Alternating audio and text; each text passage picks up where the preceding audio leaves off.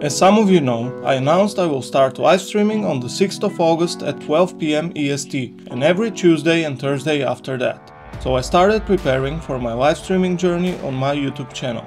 I thought about growing my online presence by also setting up an almost automatic live stream on Twitch. I got this Raspberry Pi 5 as a birthday present, but I haven't used it for anything yet, so I thought I'd give it a try.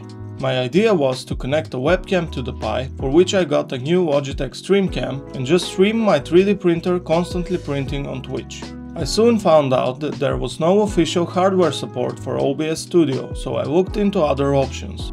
I wasn't gonna leave my computer streaming for more than 8 hours at a time. So I found out I could use FFmpeg. It's a suite of libraries to handle audio, video and streams. The way to use FFmpeg is through a terminal, and I wanted it to be done in 5 minutes, so instead of reading the documentation, I asked ChatGPT to give me a basic command so I can start streaming my webcam. After figuring out the different settings, it was time to take it over to Twitch and I was live within seconds. But that wasn't cutting it for me. There were no interactive elements, no sound from the webcam, and you know how people enjoy the stepper motors singing. I headed over to Canva and selected a template overlay, resized it a bit and changed the text. Then I used FFmpeg to set it as a background image and I measured the pixels from the top left of the image to approximately where I wanted the webcam stream to start. It was very simple, so I had my camera with an interesting overlay. The next thing to do was to include the webcam's microphone sound in the stream, and that was easy as well. However, there was still something missing. I researched a bit and found a no copyright music radio stream and plugged it into the FFmpeg command and my live stream was ready. Now I did run into a few problems along the way.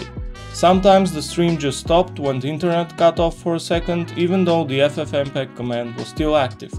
The way I solved it was by optimizing the command settings.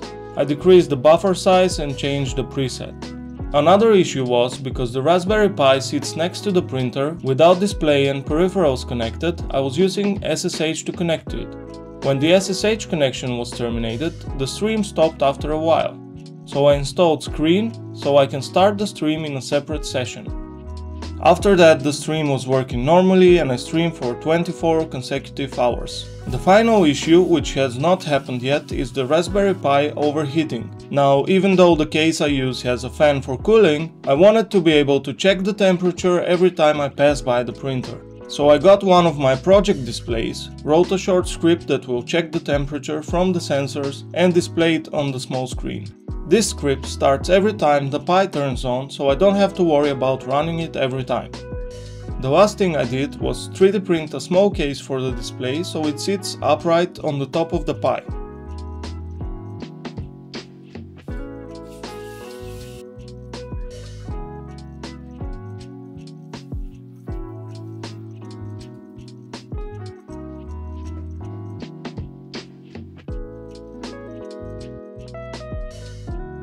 And that was it. The project files are available for free, just check the link in the description. That's all for today, thank you for watching, my name is Risto and I will see you next time.